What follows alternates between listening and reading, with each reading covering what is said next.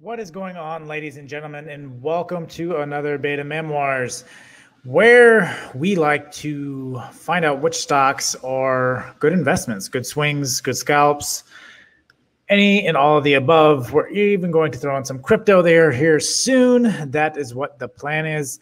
So if that's something you're interested in, remember to hit the like button and subscribe to get more videos like this.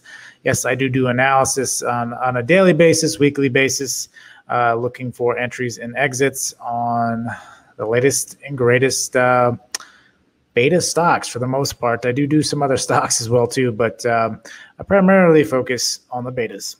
But with that being said, today was an interesting day. We had quite the sell-off this morning.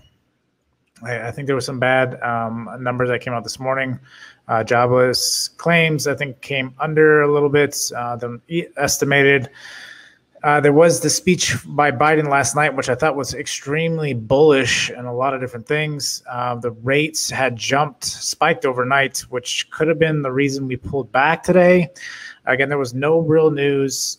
Earnings, Amazon just had earnings and destroyed earnings, essentially making this whole pandemic, they've essentially made more money than they have in the past 3 years total. So that's quite insane. And you have Microsoft, Tesla, everybody has beat dramatically.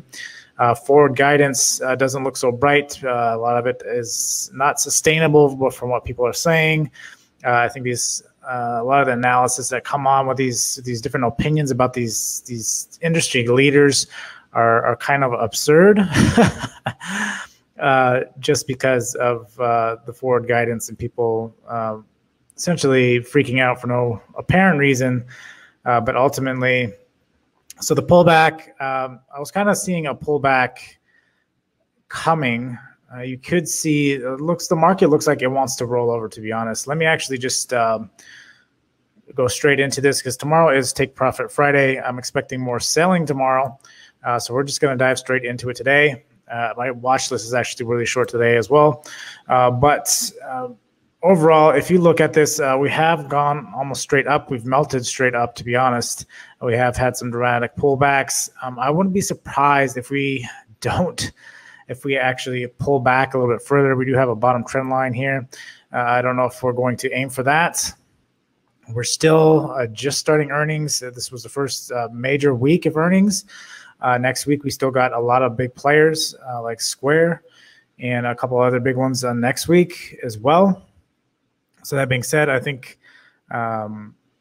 it's hard to tell. It's hard to take longer positions for myself.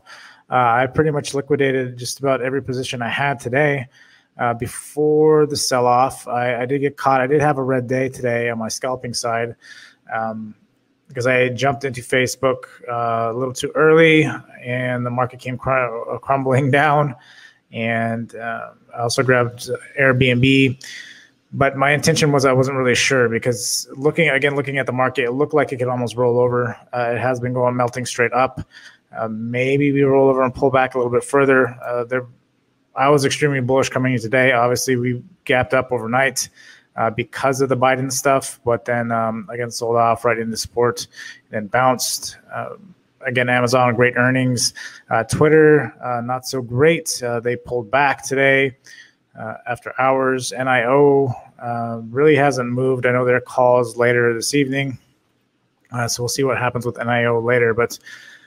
But being said, again, going into tomorrow, my outlook is to go for the big names. I know there's been kind of a rotation into the second tier tech value stocks, even possibly.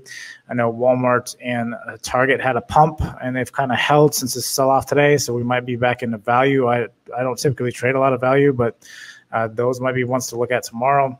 QQQ came crashing down. Again, it looks like it wants to pull back even more. I won't be surprised if we hit the support down here tomorrow and see where we go from that point. Tech has ran, but it's definitely not. It's been more normalized, and this is something that Kathy Wood has talked about. This is something that even Powell has talked about, the normalization of the market. with everything that's going on, the money being pumped in, the rates and inflation and everything that's going on. So being said, I think ultimately the market in itself is still trying to find itself, and we're not getting those big moves we saw just a couple of months ago, where everything was just going up and everything was right with the world. The market does change every year. There's something. There is new black swans. There's new things being introduced all the time, and so you have to adjust definitely to survive in this environment.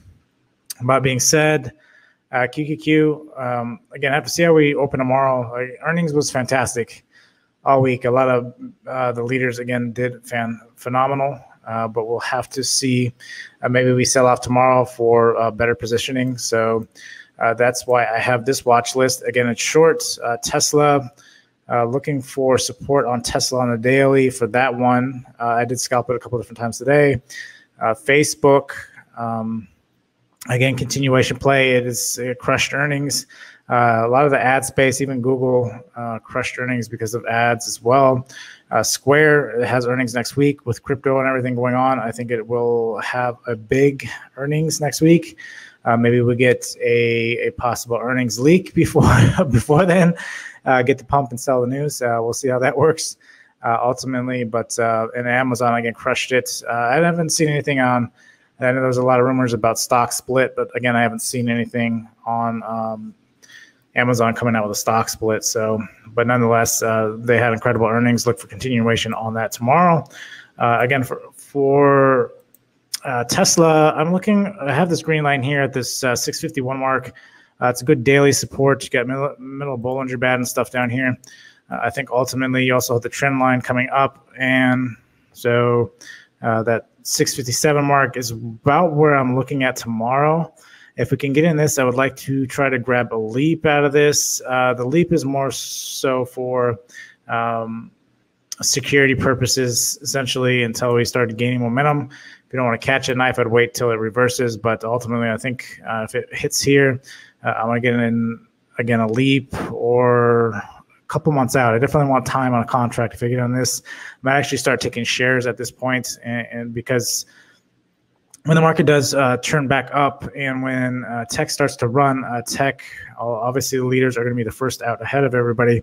And so Tesla is definitely one of them. Again, they crushed earnings and yet they're still selling. So, and then Facebook is the next one I have. Today, I kind of got cut up. I tried to catch it here. It didn't go. I cut before it dropped and then it bounced right back. But I was playing weeklies on this one. I didn't play longer term just because I don't like the price of where it's at. Normally, I'll take longer term positions when the stock has been beaten down and it's essentially established a good base. But nonetheless, Facebook right now, we'll look for continuation on that. Have to see how the general market is tomorrow. But Facebook on the daily, it's quite up there. I mean, it could come way back down. You're near support on the dailies at 309. So that's just that being said, there could be a big sell-off just for this to come back down to that 309 support, which is looking at essentially the 50 on the hourly. Square is the next one. I almost grabbed it today. It is right. I banged against this really strong support. I actually grabbed it earlier this week and played shares and made this pump here I caught. Again, the news today just sold off. Tomorrow, definitely be careful in that first hour because there's going to be a lot of fake outs tomorrow. I've noticed it's just past week there's been a lot of fake outs. We've popped and then we've kind of just sat, either went sideways or sold off quite quickly and had a lot of whipsaw this week. So just be mindful of that. Even my scalps, I've been trying not to take a lot of scalps and I take whatever profit I can. Only because these moves are very unpredictable. You get these big pops and then they just sell. So being said, something to keep in mind. Amazon tomorrow. Again, after hours, big pop.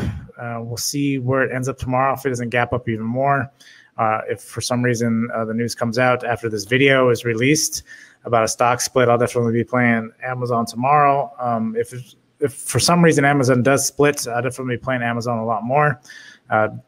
I know Amazon's really been kind of iffy on its movement lately. It hasn't been moving like the Amazon old, but until this run up, it's actually been doing very well. So I'm going to keep Amazon on the watch for tomorrow. Again, depends all on market sentiment and where we go from there. But the biggest thing to keep in mind here is just to manage risk. That's a big thing. You're not going to win them all. There's no one on YouTube or anybody that's been doing this for a long time that wins them all. It's all about managing your risk and definitely profit taking when you are in that thing. When you are in the green, and not get too greedy and know when to exit, especially if you are. This is a big reason why I like to play beta stocks, because of the fact that liquidity is still good, and you don't want to be stuck in something you can't get out of if there's no liquidity, which is something I'm finding out more about on the crypto side, which again, I'll start doing some videos on crypto as well. More introductory stuff. I am new, so that is something to keep in mind. So I am bringing my essentially my stock market experience over to the crypto side, and kind of just showing you guys what I've learned from the crypto side as well. Talk about some exchanges and stuff like that, and some things that I'm learning along the journey with the crypto side as well. So remember to hit the like button and subscribe if you haven't done so already. Until next time, guys, I will see you guys later.